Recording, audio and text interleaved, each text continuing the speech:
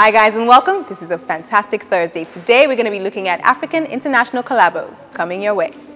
Wizkid and American rapper Wale have worked together, as have Ice Prince and French Montana in recent times. The world of music gets smaller and smaller every day. Over in Kenya, artist Wire has had successful collabos with Jamaican artists Cecile and Elaine in the past, but yet another singer is following in those footsteps.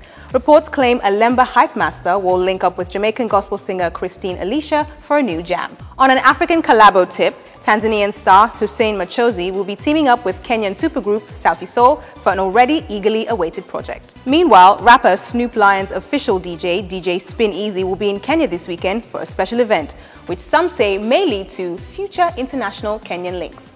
The well-known DJ will be in town for Oktoberfest Kenya, a 3-day beer festival kicking off tomorrow. And speaking of international ties, it's not just an entertainment industry thing. Africa is heading to London for a Social Media Week collabo. Social Media Week Lagos is pairing up with Social Media Week London for Africa Open and Connected.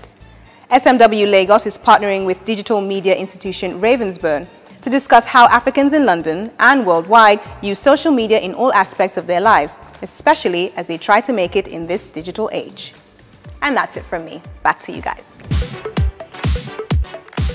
Over 167 million people in Africa are constantly online. In the rest of the world, it's about 2 billion and counting. And there are billions and billions of sites who are catering to all kinds of needs. Here on Best of the Web, we take a look at the sites we think are worth a second glance. All the blogs and sites we share on Best of the Web are great, but there are some that have a special place in our hearts and on our bookmarks. Here are some of our hidden gems. There's nothing like celebrating your own, and Young African Visionaries magazine has made it their business to do so. Supporting and showcasing African youths making a positive impact wherever they are, YAV is celebrating them today so that they can achieve more tomorrow.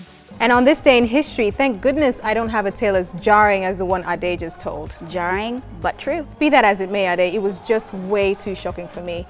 Well, on this day in history, the ticket to the concert everyone had been dying to attend went on sale.